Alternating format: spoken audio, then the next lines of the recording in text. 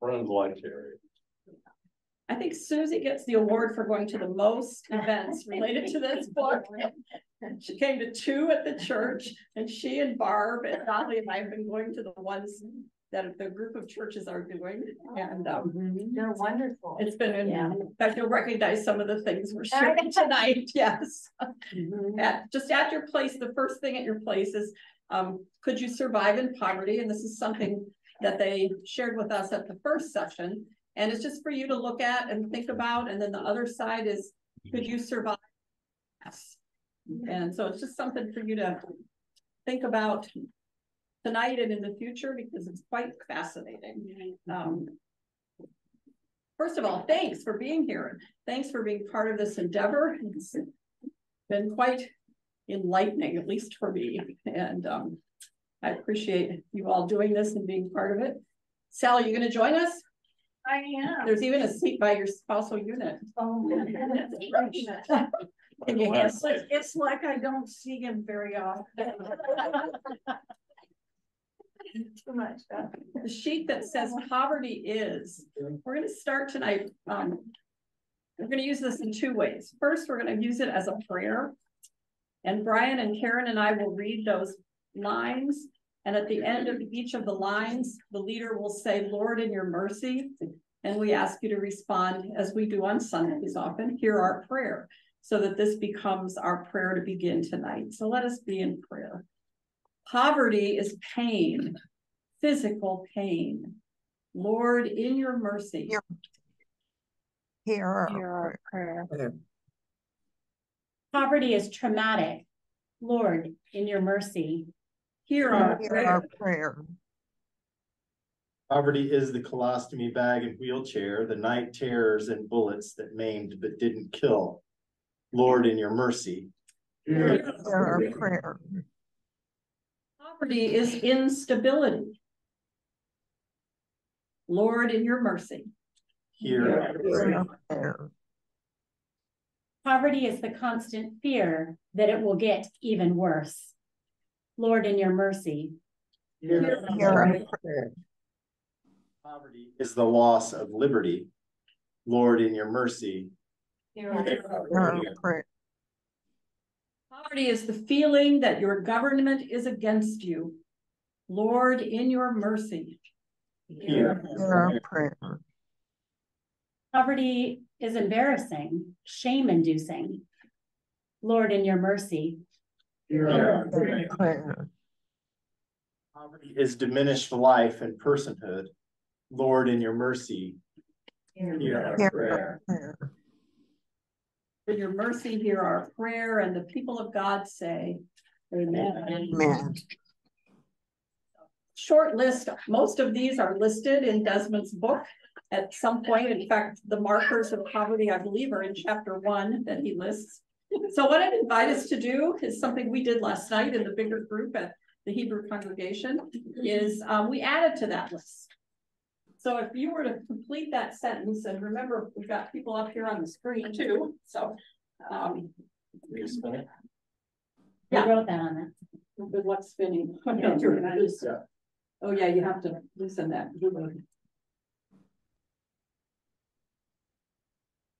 For a tall person, though, doesn't it? Do it one time.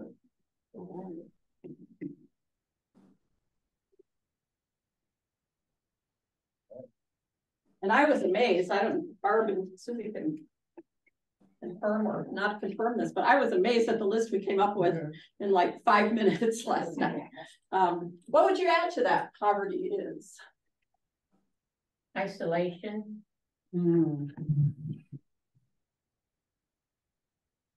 Uncertainty.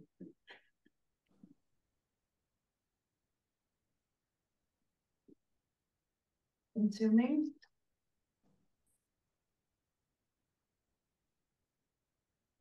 Specifically time consuming. time consuming. Preventable. Preventable. Demeaning. Generational. Generational. Exhausting. Okay, let's see, I heard exhausting. And I I heard said, dehumanizing. yeah. Fearful.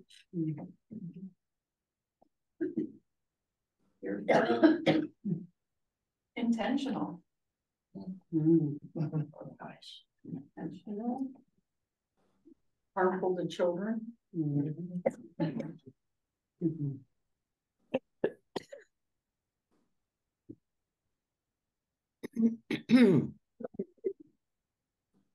Now you realize that you're not seen by What anyone. is that? I'm sorry. Exploited what?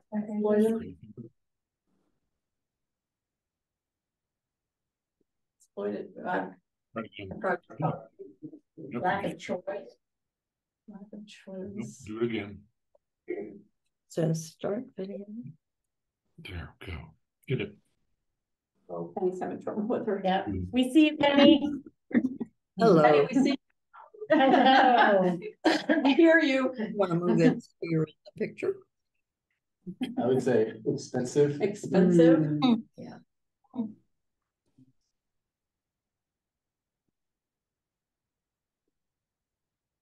Destructive of Unhealthy. happiness. Destructive.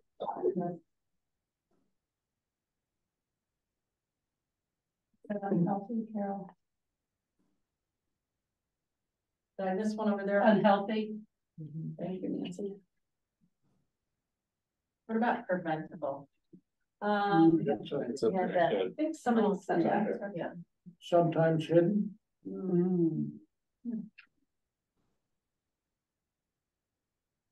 Never ending.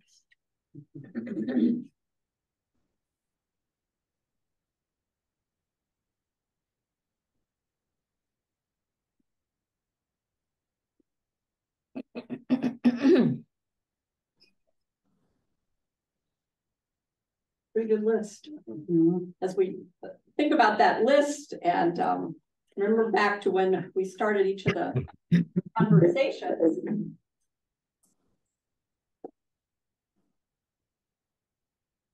The amazing Karen and the amazing Brian put together Oh, a yeah. very cool thing that we're going to look at next as we think about what poverty is and So if what you, we've been learning. yeah, so if you Okay. participated in one of the conversations we had before, you might remember that we started with the same question in all of them, which is what 3 words describe your experience of reading Poverty by America?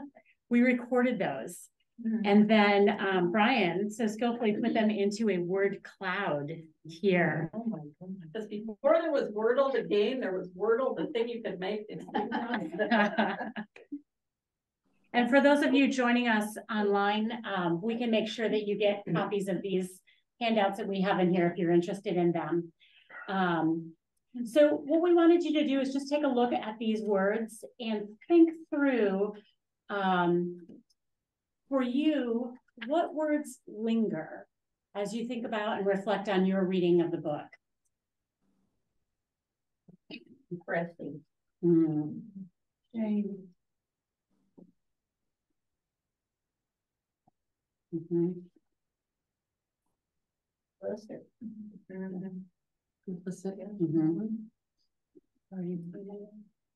Actually, I'm writing down who's here. Oh, okay, never mind then. You read my mind. I can do that then. What other words linger with you? Anger. Anger, yeah. Misconceptions, I think that was so big. Greed. What was that one? Greed. Guilt. Overwhelmed.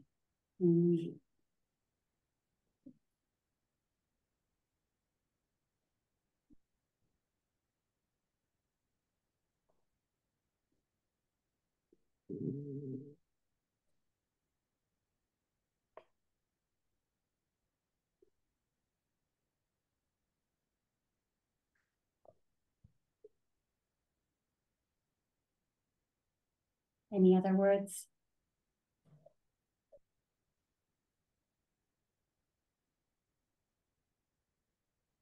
I think complicit, I mean, that word in here stands out to me, and maybe that's what we're having this conversation for.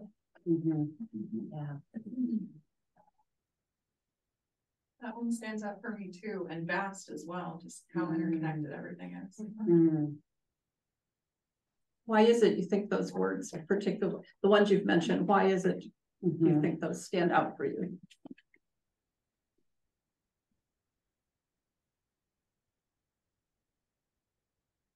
Well, I think I said in my group, you know, when he talked about some of the other programs, like the student loans and the mortgage deduction. That's why I said Shane, because I mean, I used both of those. You know, that got me through grad school, that helped me buy a house. And I never thought of that as being, you know, impacting, you know, people in poverty. Because they can't get the, at least they can't get the mortgage, the house. And then that ties into misconceptions, because again, when he talked about all the different programs, you know, aren't necessarily for the people in poverty. Yeah. I think that ties into the greed too.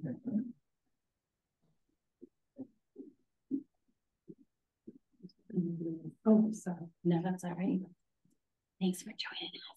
We're talking about word cloud right now. These are the words that we're starting each of the original sessions, and then what words linger now for each of us and why. Could be something from the list, but it could be something new and different. I think generally for me, the words that stand out on this are the words that I have not applied to poverty prior to reading this book. I mean, a lot of them I felt and know thought before. And that's why the complicit one is so strong.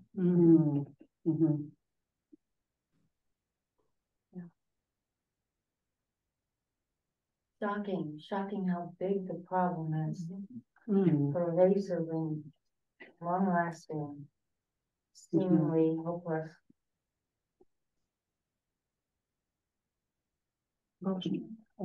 Yeah, Dolly's at the front door and she's joining us here, so we just want to give her the handout so she can. Oh. Here, one more fit out there. Oh, there. She's right there. Oh, she's running Allison down.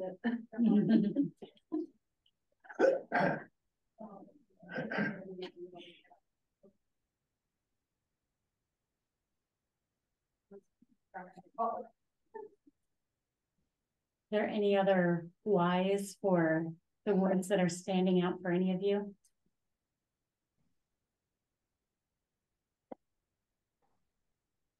I think implicit stands out because it's so easy to point fingers in other directions. Like, oh, it's because of capitalism. Oh, it's because of the government. Oh, it's because of greedy CEOs or insert, you know, descriptor here. But to actually be complicit in it, I think makes it a lot more personal and encourages us to take action even more. Yeah.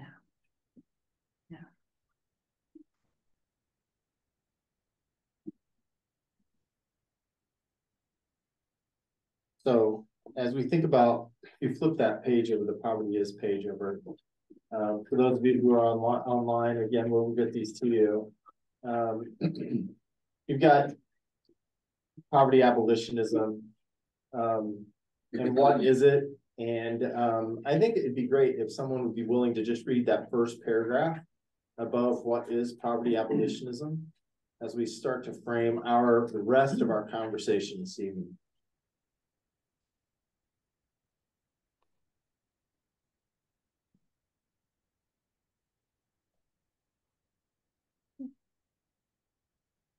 Anybody want to read it out loud? Oh, I was gonna say. Thank you. That one. Yeah, somebody read it out loud. Go on, Sally, right? Writers. There's nobody saying it. He'll wait for you. Poverty abolitionists seek to divest from poverty in our consumer choices and investment decisions. We support a government actively striving to end scarcity by expanding policies that empower the poor. Standing for shared prosperity, we detest all forms of exploitation and oppose opportunity hoarding in our communities. We are solutionists, doers, prioritizing plan over critique, usefulness over purity, and we must organize.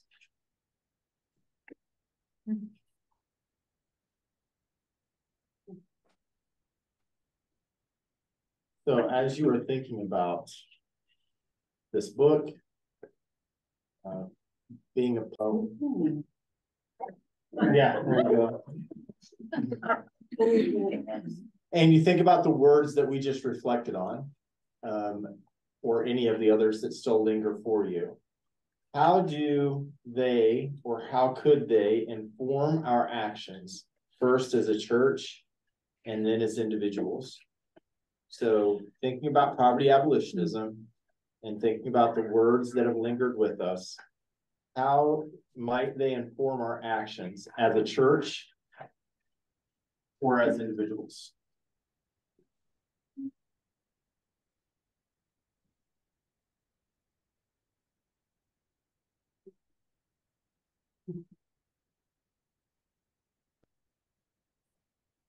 You can start throwing stuff out, we'll catch up. Fun. Carol, do you want to scribe or do you want me to? Okay. Go ahead. Sure. Okay. I can do it. Every time I think about that sentence, I get overwhelmed. On how in the world to enact something like what this book is. You know, Ned said something this morning in men's prayer breakfast about just some of the political actions that have been taking place in this state for the last 2 or 3 years in regards to environment, books, abortion, on and on. It doesn't matter, pick a place. And how in the world would we ever impact that? Yeah. Well, one for me, I mean, I hear what Jerry's saying, but I also, not that I disagree, I think there are some actionable things that can. When I think of, without going through my complete unabridged list, but I think about context, that was important to me, that understanding the scope of the issue. So how might we take action on that? If I'm doing this correctly, but context. I think about continuing education. We learned a lot by reading this book.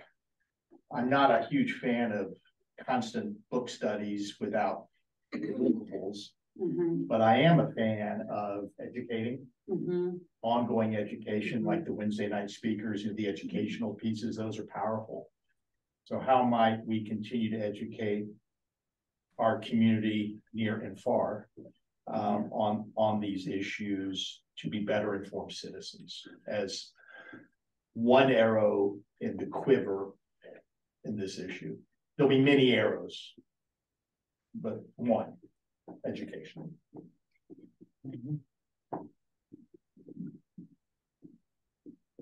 Personally, for me, it can have an impact on how I spend my money.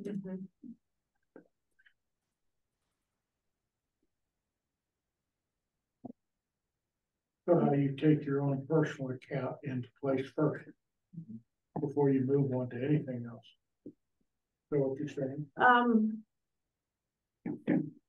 I suspect it's more than just money.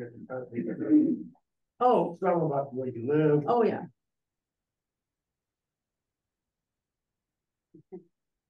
The church could have a policy where they will only purchase items from sustainable sources or it could from impact fair who the labor. vendors So we are. won't buy toilet paper, paper towels, dish soap, Bible study materials only from vendors on this approved. That could be an action, a session to direct staff to only purchase, you know, those types of things as a thought.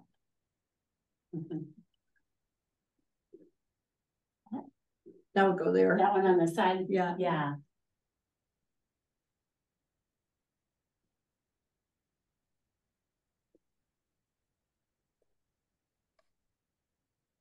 Karen, the computer screen's kind of going wonky. Do you want me to write?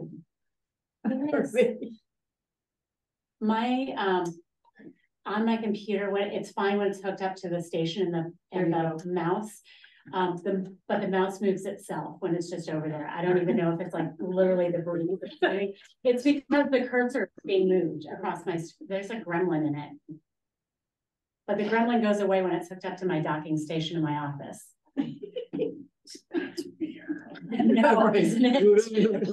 That's like me, you have your mouse and you have another mouse in your bag and you don't realize that it's on. And that happened to me once on a trip. I had it in my purse. Well, that's what privilege, Boston Jennifer, ordinary. two mics. I want to add to what you're writing there and to add to Andy's, was maybe from ethical companies is what you're about to write to, but also from Black owned businesses as well, because I know we've started a list at work of doing those. At the same time that I was reading this, Tony was working on our retirement investments. Good Lord, it's like a, cognitive dissonance of, okay, and reading, of course, how we've benefited from so many different things like that. But it got me thinking, and I think building on what you said, Carol, I was saying, okay, when we leave this earth, be it, any moment now or many years from now, who could we leave money to that would make a difference in this stuff long term? Because that really felt to me like it's where, in some ways that's a cop out, because what am I willing to stay? Magazine. Okay. Comfortable, but on the other hand, it's also one of those, I think it's probably where the most of our wealth would sit too, would be leaving it down the line. So I think that a planned giving program that talks about what the church does, but also an estate or planned giving plan for places that could make generational wealth changes. I'm curious if our foundation has standards for investments. Do they invest in companies that are, ethical? If they do, it's new. I don't think so. Perhaps that ought to be something that we look at as well. They're the foundation's investment strategy, just as a thought. I guess although we heard last night, one exception to that, we do invest in PILT notes, which bring in below market rate return, but we do it to help church development. Right. Just as you think about the enterprise, the foundation investment might be something. But I don't think the foundation has taken into account social policy kind of investing. They could. Good. Yeah. And could start with just a review. Although the bulk of what the foundation buys they're just index funds, okay, a bunch of everything, basically. But you'd have to go to different kinds of index funds or different kinds of mutual funds to do that, and it's doable. I'm pleased to announce that we hired a master with very good handwriting. Well, nice. Exactly, yes, indeed. Much better. Gorgeous. I can read it. All those years in the school class. Yeah, that's right. Jerry made me do all this handwriting during the interview process. Handwriting samples. Stand at They wanted someone to counter the other pastor. I think education and learning are really interesting, but I've been thinking about the words you said, like somebody said, I think it was your context. And maybe as I look at this list in the white on this page, I like how they've drilled down in something that's you can bite off, because I think something right now it feels like there's a big elephant, we need to eat the whole thing. We don't. But is there a part of the elephant that we could focus on? Or, I recognize it's a systems problem, right? So there's tons of parts, but it seems like there's parts where we could really dig in as a congregation and focus on that part and make a difference in that part, and then maybe we eat another part after that. I don't know. That's what I was kind of thinking. Yeah, I was thinking something along the lines of every month, every 3 months, there be a, like we look at housing and, or the eviction issue, or we look at the, payday lending, where we can, everyone can learn, and then what are the small things we can do in that 3 month period, where, whether it be writing our legislators or, you know, learning about policy. So I like that. Take it in the smaller pieces. Slice, dice it anyway. Yeah. On the left-hand side, how do you not have some thoughts about political action? I mean, if you go back to what he said in the book, it's obviously the clearest and biggest sinner in this bunch is the lack of equity and money in the country. You're gonna interact that, you can't do that with legislation or war.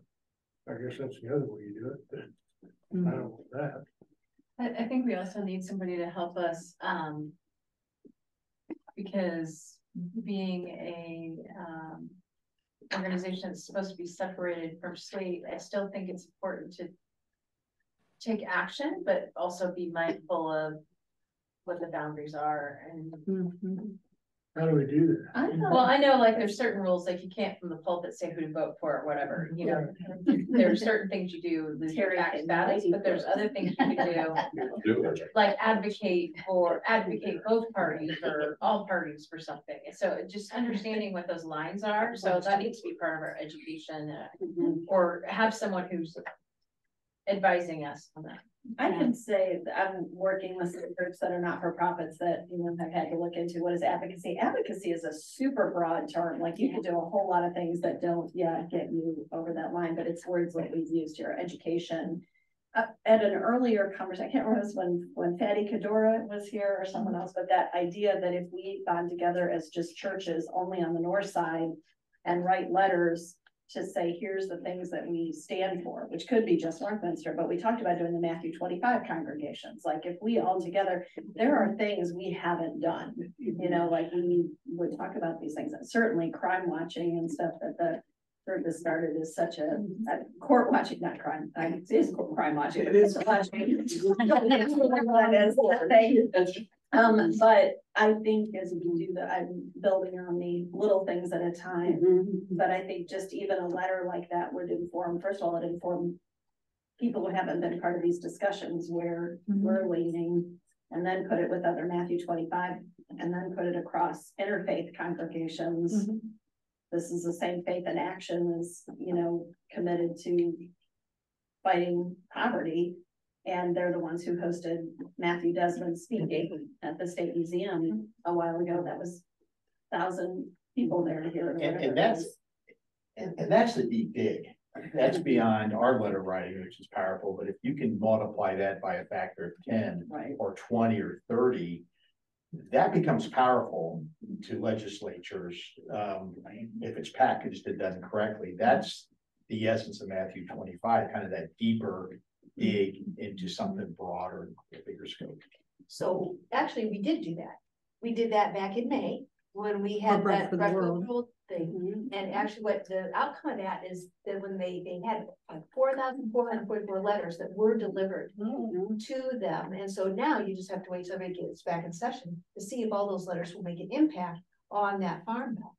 So we've kind of stepped in that direction. So it's that times like 50. Yeah, and it wasn't right. It wasn't our, it was the, you know, everybody from other churches that did break through the world. So it's starting, it's a seed to start to do that. It's another arrow. But, and I like the idea of education being up there, but it may need to be education with what kind of steps can people take for action, because we always talk about education and then people may leave going, well, what am I supposed to do? And if we are really intentional about here is one small step or a couple small steps you can take to do something in that will help move us forward a little faster too, I think. As cynical as it is and was and part of this book, but on page 184, it gave me such reassurance when he said, in other words, the Washington that passed transformational legislation outlawing racial discrimination, expanding access to healthcare, food, and education, and slashing the poverty rate was just as broken as the Washington of today. Ordinary Americans still found a way to win, as we now must. And the point was, and now it's like, oh, that was so obvious, but they're like. Could we as a congregation be willing to be the siren of social justice as it relates to poverty on our side of the example? Would our church be willing to be known as that speaking for? And in addition to that, is that what kind of census does that require in a church to do something like that? I suspect not everybody in our congregation agrees. I mean, many would. And Many would. I think the first part that I struggle with that though is an age, I totally agree. And I think the things like we talked about yesterday with the Favor Card Blick program and stuff like that, that we want to be that action. I think where I get a little hesitant is, am I supposed to sell my house? Because as soon as we start having a conversation about what are you doing as a church, you know, you're looking in the mirror and saying, you know, okay. And the fact that the housing rates have gone up so much, we have neighborhood conversations about how much, you know, people are asking for these houses now. That is, you know, ridiculous. And you're like, but you know that you're like, oh, well, what will ours be worth and what will that? And I just think being a siren is right versus the like, oh, we, you know, not that you were saying you've got it figured out, but like, No. what are we doing? What are we, and it's stuff that you're doing. Well, I mean, if you go that way, you kind of got to back it up, right? You got to walk the walk. Or you want to give up half your personal network to do this? Not just Get personal. that kind of conviction? And would it matter? And would it matter? Yeah. A couple of things, I don't know how it fits into that schedule, but I think we need to talk to some organizations already in the game. There's this really bad, I know they talked about this on the Canyon trip a lot, that, you know, the next NGO comes in and has a big splash for a couple of years and then goes quiet or leaves, another NGO, and everybody's trying, you know, remaking the wheel. I think we could find some really good social service organizations here who have been able to attack certain pieces of this and bring ourselves from this general concept down to something really on the ground in Indy, and maybe give us a place to really fit. The other thing and it's kind of like what Jennifer's saying, I think we need to be prepared to make little steps. I mean, you just can't do it any other way. And I'd rather that we made a little difference here and there 4 or 5 times and then got a reputation than I would to say we have a reputation and then try to look around for a little step. But saying you have a reputation is kind of like giving yourself a nickname. Right. Like, you know, you're not really supposed to do that. Right. You know, your friends give you really counterproductive. Yeah. The one example, there was one thing in here that stuck out to me as something we might actually be able to do something about, and maybe somebody already is in town. And that is this uptake percentage on, or take up, I can't remember which one it is, that there's this enormous body of allocated federal funds that never gets is never drawn. And there are various reasons for that, some of them statewide and some of them just that we have very difficult ways for individuals to apply. One thing we could do is train some of us to be navigators in that system.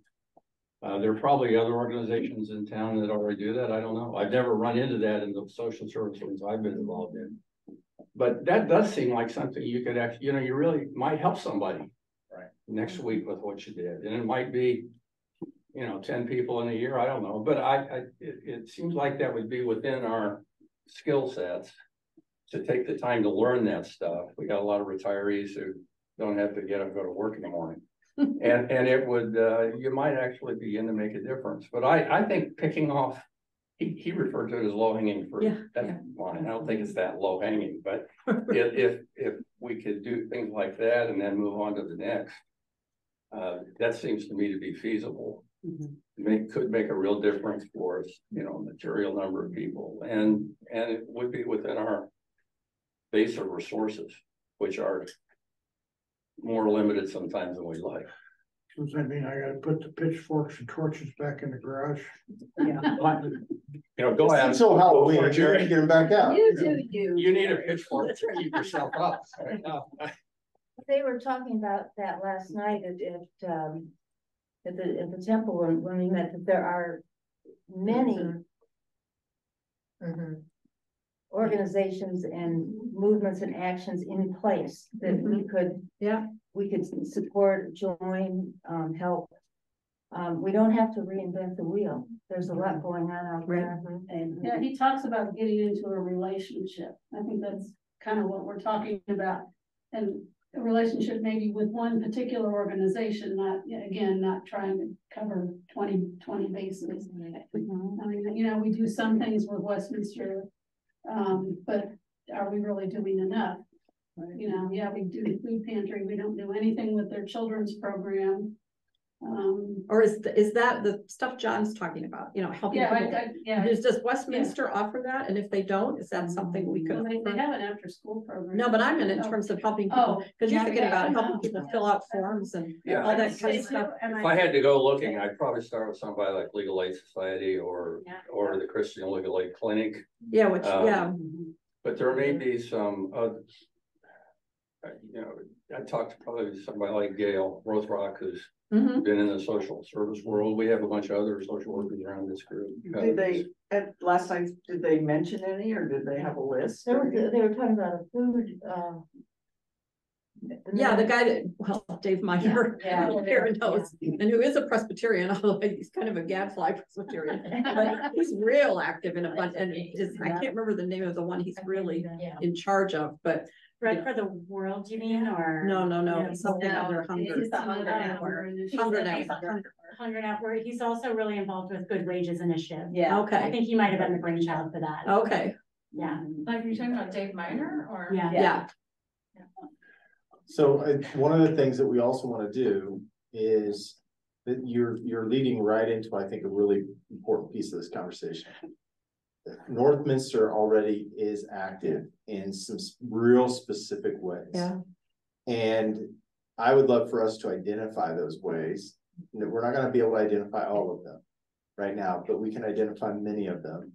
And someone else, Nancy, it might have been you, said deeper.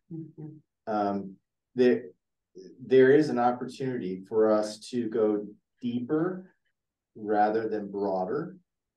And so what might that look like with some of the organizations that we're already working with and the ones that are on the horizon? So while you think, let me throw one out to you. I mentioned this last night at session. Karen mentioned it first, and then I mentioned some of the statistics. Karen talked about FAST, a program through Faye Picard Glick. The Faye is a group that I think does some of this work, John, where they actually have some people that are working to help folks have access to some of the funds that they currently don't have access to. Could you say the name again? Faye, F-A-Y. No E, I don't think. Oh, F-A-Y, second word Picard, B-I-C-C-A-R-D. Last word Glick. Everybody knows Glick in Indianapolis, but G-L-I-C-K. Those are their funder. I mean, it's not magic. Like that's where they got started, I think, is with some of those names on that list. I think Faye Glick was like Jean Glick's mother. Oh, okay. I think that's her one whole name. So her sister. This organization was an organization that 8 years ago was about to go away. And Patrice, an incredible fiery, amazing human, was brought in to kill the organization and put it to bed. And she basically said, no, this is my neighborhood. This is my, this is where my kids went to school. We're not going to do that. And she turned the thing around. And it now has 9 different areas that it is investing in the neighborhood, doing incredible work. Everything from some of the things that you just mentioned. They have a food bank. They have preschool. They have adult care center. They've got all these things going on. But then there are these other investments, and they're currently looking at starting another program called FAST, which is a way to accelerate a small number of families completely out of risk of poverty.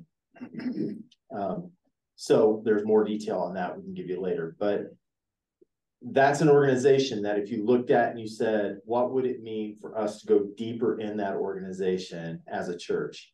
So it's not just that one, there are many. So now I would love to hear the organizations that and ministries that we're already doing that may provide us the opportunity to jump deeper into the pool with them. I think, you know, as we're thinking about that, the other thing is that there's like change in individual families or pocket of families, right? But there's also that systematic, like legislative. So I think when we're thinking about these things, we probably just need to have like some type of leveling. And there's also like change in church action and then personal action. Right. So I think there's like these levels we all need to think about. And I think the organizations are going to help us with making, you know, some of that legislative change and also some of that like impact to an individual family or for individual families or whatever. But I think we kind of need to have like a model of like, what are those levels and what are the 1 or 2 key things we're going to do each one of those. Does that make sense? The ones I've seen are the concentric circles. So you start with the I. Yeah. And then it's what are we going to do as a church? And then what are we going to do with the Westminster, take the cards, da. And then what are we going to do with the larger elected? Yeah, I love that. Well, family promise should go on that list. Yeah. Yeah, and they do have a program of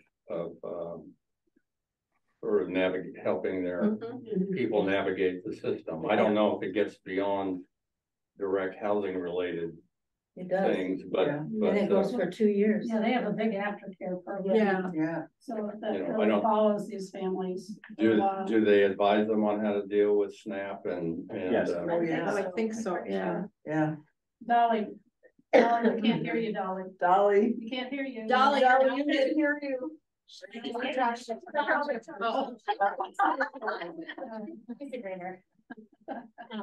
adding the ones that have already been.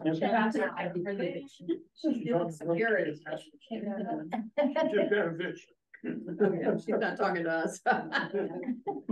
Just to let you know, I'm adding in, in response to Brian's question about where we already involved, possible places we could go deeper. These are ones we've already mentioned. So Favorite Card Click, especially the FAST program, Westminster Neighborhood Ministries got talked about, Family Promise, Court Watching in GMA, and then Bread for the World. Exodus, thank you. I think we also do the food pantry second, do we? No, we don't. Yeah, Westminster. Well, we did it for a while, but. What did you say? Why? Fly? Yeah. It's Firefly, it's Firefly. Oh, it used to be Children's Bureau. Oh, okay. Yeah, and it was something else too. You should know. It was It was family service and Children's Bureau merged. Right. Family And service became family first for a while, but then they merged. Now it's Firefly. It's Firefly now. are we doing something with them as a church? I don't know where. We'll take it. So I think it doesn't go on. Yeah, No, that doesn't go This there. is where we're already. That doesn't Take it go off. there. Yeah, so the question, go ahead. Say Split 55. Well, there's a big question mark as far as how involved they're gonna be. That's No, Karen's on it. We're working on it. Okay. Because we had a big discussion with deacons about that last. So I think, Well, I would put Habitat on Habitat. Habitat. so to Jennifer's question, or to Jennifer's statement about these, Jennifer Shivers, sorry, to Jennifer Shivers, the one I'm related to. This layers, or as Jim Deswanner said, this kind of concentric circles. One of the things that's really fascinating about these organizations that we've named is they actually can help us with all of those. Yeah.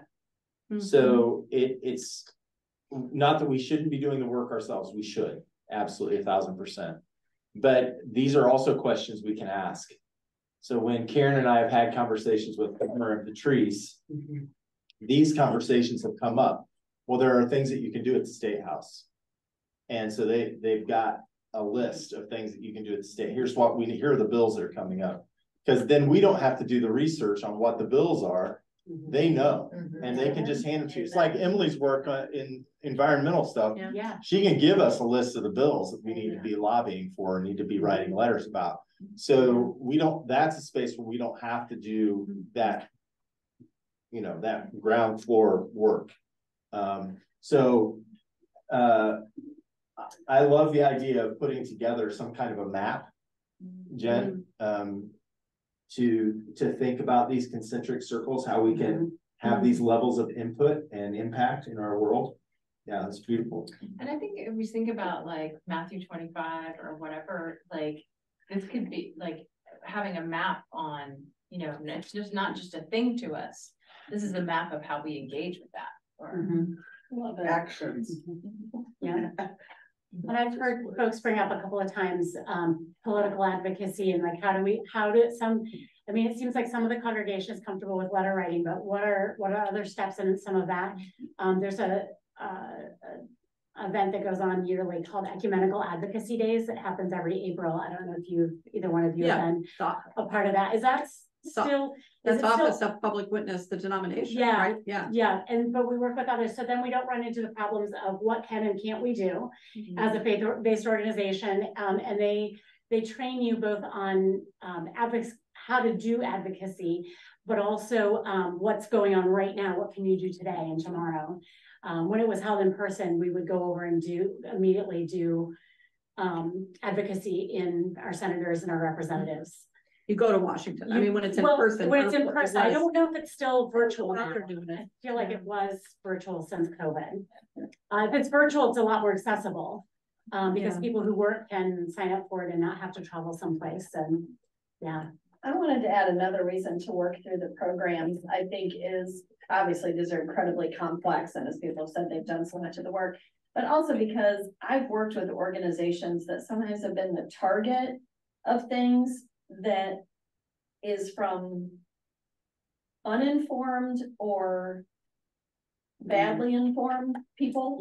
I'm working with some, so that I say that to say Fair Housing Center is challenging to work with sometimes, but they really do their homework. We have developers we work with who do affordable housing, and if somebody decides to target them and send a bunch of pictures to Channel 6 runs with it, and we all end up thinking they're terrible, and they're not. Because those things were actually already fixed a while ago, but they still decided to send 75 letters to the Attorney General's office because they wanted to form a tenants union. And my point is, it's easy to be mis and ill-informed. It's not like any company's perfect, but these guys know, like, they're much more proximate to the issue so that you don't end up with, well-intentioned people but saying, I thought and we need to go picket. Like, stop yourself. Work with an organization that's working through these issues more closely. The piece that I'm confused about, or frankly not sure, Matthew 25, when we did the mission team work, Carol wrote down everything we're doing that's Matthew 25, and it was all very true. It was a fairly exhaustive list. But we have to create that sense of depth with whatever we do. The mission team several years ago had that endowment as part of that second campaign that every year, I don't know, I think it's done a little bit differently, but a fairly substantial sum of money rolls off of that to try to make a meaningful impact in one area of mission work. And that was kind of getting at that idea of a deep dig beyond $1,000. Here's 15 or 20,000. Do something more significant. So I think I celebrate our current work, and we do significant work. What we're doing now is not deep digs. We're writing $1,000, $2,000, $3,000, $4,000, $5,000 checks. We're sending 6 people on a habitat build, which is great. We send volunteers to some of these things, but I feel that the general member of our church does not participate in those things. And through their giving, they supply the funds to write those mission checks, which is important. As I think about these initiatives, and I think about Matthew 25 specifically, I think, and I know I'm a broken record on this, but deep substantive digs on trying to make a difference. Now, that may be going deep, to Brian's point, with 1 or 2. You know, for instance, one example might be, let's roll off funding into 1 or 2. Let's roll all volunteers into 1 and 2. Let's make that, you know, let's start going to their board meetings and participating in governance and getting engaged with them. So I'm really excited about that opportunity to go deep and to make a more substantive difference with these organizations. Yeah. Well, one of the things I love about this group that's gathered here is that we have members of our mission team that are often the ones that set the mission priorities, that decide about the funding, that make decisions about what opportunities we're going to offer, whether it's Habitat or not, and things like that. And I love that we've got some members of that team here tonight hearing this feedback that can take that into those meetings. I was thinking it's great that missions here, that deacons are here, that adult ed is here, well. That because it's going to take sort of all that stuff to kind of take everybody. Yeah. Well, one group that actually the church is a member of is Prosperity Indiana. Okay. And Prosperity Indiana actually has things in place that deals in any member here. I think we have up to 50 members in the church, and a lot of members of the mission team are on that. I think some people who are court watchers are on receive those emails and everything. And you can go to different events that they'll talk about how to push legislation and stuff like that. So it isn't like that we're not there. It's like, are people aware of Prosperity Indiana and what it does? They're going to be here at the Mission Fair on October 8th. Good. So, and I think that, you know, if you don't know what it is, go over and ask them. They'll tell you. I mean, there's some really sharp people in Prosperity Indiana, and they will flood you with emails if that's what you choose to do, you know, and if you want to know more. So, I mean, it isn't like that we don't know. It's just like how much time do we have? But that is in place to answer some of the legislative questions and where to write letters and how to address your letters and to whom do you address your letters and stuff. So it's there. It's just digging into it. Good. Doesn't that Faith in Indiana group they do this stuff too, because they're like advocacy, Christian centered. There are a lot of organizations that are doing the work. Team is doing incredible work too. That was different from Faith in Indiana. They are. They're two separate. Yeah. I'm actually having a conversation with folks from Faith in Indiana tomorrow. But there are a lot of people that are asking the questions that this group is asking right now. And a lot of people, I don't mean like the entire state of Indiana, but I mean like there are religious leaders and people that are participating in faith communities that are starting to ask the questions around not reinventing the wheel, investing in programs that already exist, pushing deeper into this. Literally is a conversation that I had with Rabbi Spiegel. This is his passion. I mean, so we have some really important voices that are already asking these questions and pushing our state legislators also to stop thinking, stop taking these little bites, these little nibbles, and push in. Yeah. I have one thought thinking about the mission fair, and I apologize to leave for clarity. I wonder if you, Karen and Brian, could think about ways to help mission tell people how to visit the mission fair. I think it's too easy to grab a donut and coffee and kind of go, hey, thanks for being here. You know, I wonder if you could help people think about what should we ask these people. And what I was thinking is ask them how Northminster can make a difference for them. Like if a lot of people ask, they might get different questions. They might get the same question 1,000 times. But usually I'm so like you're bringing these people here and it's easy. It's just like we were saying with Dave Caring. It's easy to just decide, oh, I'm just not going to church that day, you know, because I'm not going to do it. That's not a problem, you know, for people who opt out of that. But I think it's easy to float through. And you've obviously put a lot of work in mission to have these people there. They could have really surface conversations, or we could go deep. It's a great idea. Yeah, to put together a scavenger hunt. I was You just to thinking do, of scavenger hunt. like, find the organization that, and Right. encourage adults Oh, to like take that as well. And Like, get the signature of. yeah. Or Yeah, ask someone about, yeah, Right. maybe for them, it would be what's deep for them, like what is the deep with them? What do they wish people knew? What do they wish we all knew Yeah. about them that isn't Thank you. just like. Yeah. Thank you all. Thank you. Jen, Shivers. Sing well. I think for me, like, I know we mentioned kind of like some of that policy and legislative stuff. I wonder if there's anything that we could do to, you know, we're in a donut here, but there's the larger part of the state that makes up some of those changes. And what can we do to educate our sister congregations who might be in the Other parts more, of the state. more, yeah, and they might not have, like, I don't know, I just feel like we have to activate some other pockets if we're actually gonna make systematic change. Yes. And I don't know how we do that. We're living in a very little pocket. Right? Marion County is. We're in a little I pocket. was trying not to use the words blue, red, yeah.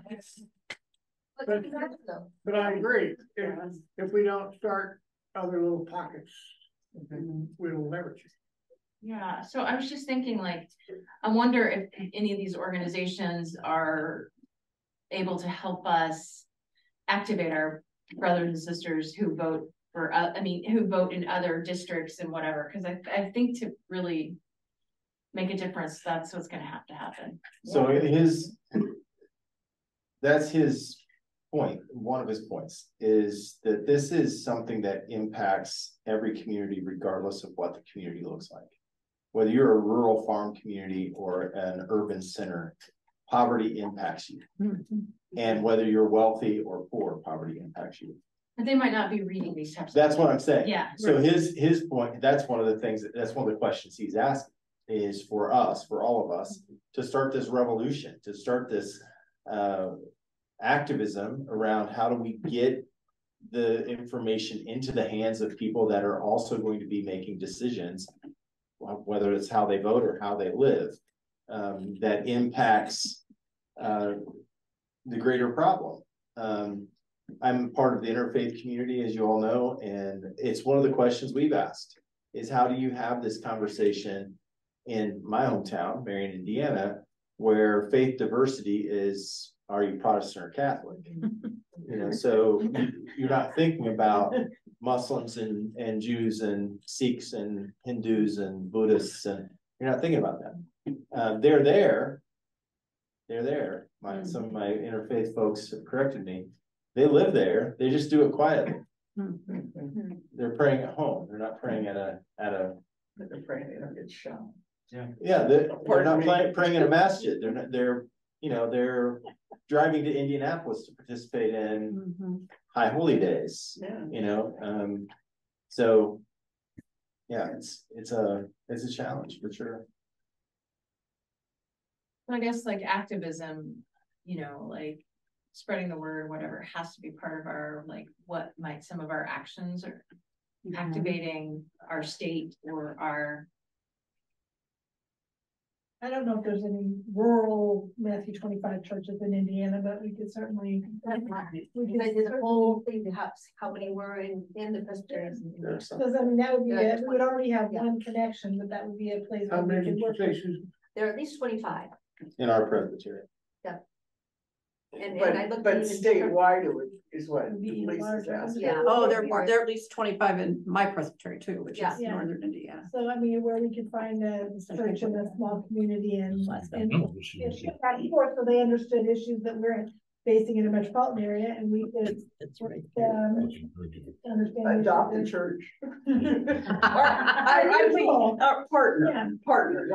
What's the total number of churches in Yes. Presbyterian? What's the Total congregation, I think it was 68. So and Whitewater Valley's in the 60s too. So you're looking at less. They're about 40% of the congregations being Matthew 25. now you may think of that as astonishingly low, but Matthew 25 as a program has actually only been around for Barely. 3 years. Yeah. How many? So 3 or 4 years. 4 years. So Barely before COVID. yeah. So if you think about, that in that amount of time, you've gotten 40% of the churches to sign on, that's actually pretty dang good.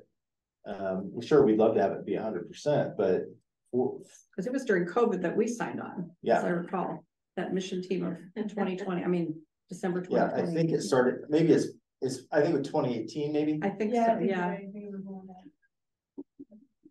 Or they rolled it out at the GA. Yeah. I've got one last big question. The elephant in this book, to me, was clearly the calling to change the IRS codes in America and to change enforcement of the law and to extract money from the top 1%ers who he claims are paying or are illegally avoiding taxes in our government. Or legally. And he claims that that's enough money to fund poverty in America. I don't know how true all this stuff is. I'm a skeptic about what he's saying there. I'd like more information about that. It's accessible. But if we really do believe that is true, how do we support the workings to change that? I mean, taking on Congress from Kessler Boulevard is a little bit much, but surely there's people that are actively working on this that are, like you said, once again, going back to supporting the lobby and so forth. And do we do that? Do we? I don't know. It's keeping me awake at night. I think we need to understand what the other side is. These pro-life Christian, I was in federal law enforcement. The IRS has been neutered for years. Yeah. I mean, when I started in '88, they were very powerful and they've come back, but it is intimidating. I have a book, I think Carol has it now, it's called Unholy. It was about how Trump put together the alt-right and the Christian right. Yes. And it's the money that they have, the power that they have. And so we have to face the political realities a little bit, but it's gonna take a real fight. You know, they were trying to defund the IRS during that stupid debt ceiling thing. They're trying to do it now. Because they don't want to pay their fair share. So it's I think we're also fighting our culture, like capitalism. Oh, yeah. And no matter how much we try, we live in a capitalistic society and have to personally abide. I mean, we can't get outside of that box. We're in that box. I guess you can. You could like become off the grid, right? So I think it's really hard. And taking care of yourself. Yeah, I think there's lots of risk in some ways, like risk of being called communist, risk of, I mean, it's definitely countercultural. But they don't understand those people, I guess you could say that, those people don't understand what it is. What things really are, because they don't want to look. They're in their tight little narrow world and they're afraid to look, because if they look, they may find the truth. They may read this like, oh, they have a question. Well, and I have to say I'm guilty. So one of the things that I would do a quick commercial, and it's 5 after 7, so we want to respect time too, but a quick commercial. There's a presentation, it's the reason why we changed Teams Night this coming month, by the author of a book called The Sum of Us. And this book, I've not read it yet, so full disclosure. A bunch of us have. but many have in this congregation, I know. But the premise behind the book is racism impacts all of us, not just marginalized people of color. And the same is true for poverty. The expense of poverty for everyone is great. And so that's the kind of the meta level conversation that we could be a part of having. Whether or not, Jerry, everybody becomes an lobbyist and activist, I can't control that. But what we can do is, can we provide access points for us to be educated around these different issues and how they intersect with us? They cost us tremendously, not just financially, but just as humanity. It costs us greatly. And you know, the gospel work is dangerous work. It is not work that you know, I want to start preaching, but Well, look what happened to Jesus. that's what I was gonna say. I read your mind. Yeah, imagine that, Carol. We were thinking the same thing. The narrative that we have turned the Jesus story into is one that has actually been detrimental to the actual gospel work of liberating the poor, feeding the hungry. The blind see, the lame walk, the prisoners are set free. That's the gospel work, right? And so Jesus being killed by the state is actually what happened.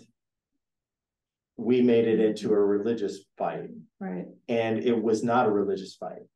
He was killed by the state. Rome killed Jesus.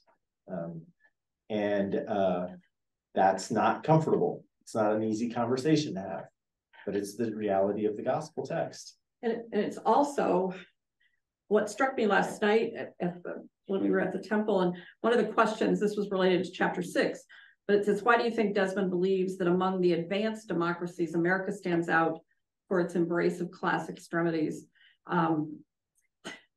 We stand out because, as our friend Gertha Perkins said to us one night on a call, she said, how do you fix a system that was broken from the beginning? Yeah.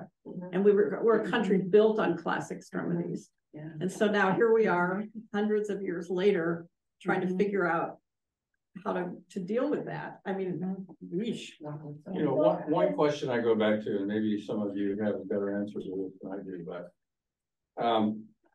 the one major breakthrough that helped a whole lot of people in an awfully unlikely setting was during the George W. Bush administration and the sort of capturing of religious interest in funding African